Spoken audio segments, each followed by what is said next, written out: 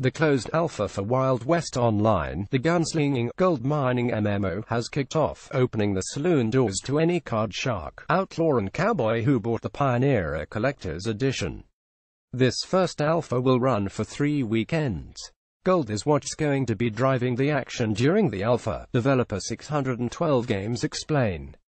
In this version of the game, players will need to mine gold and even work together to create mining camps with other players.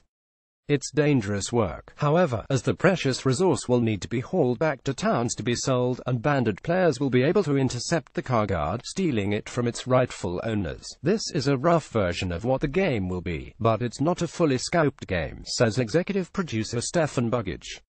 We're giving players a glimpse at what the game will be, as well as a chance to directly influence our development process by giving feedback in response to a true game alpha.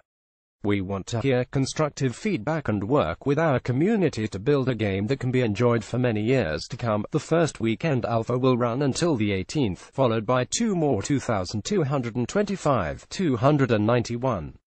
Then, between October and November, a second alpha test will be with persistent 217 servers and a new map.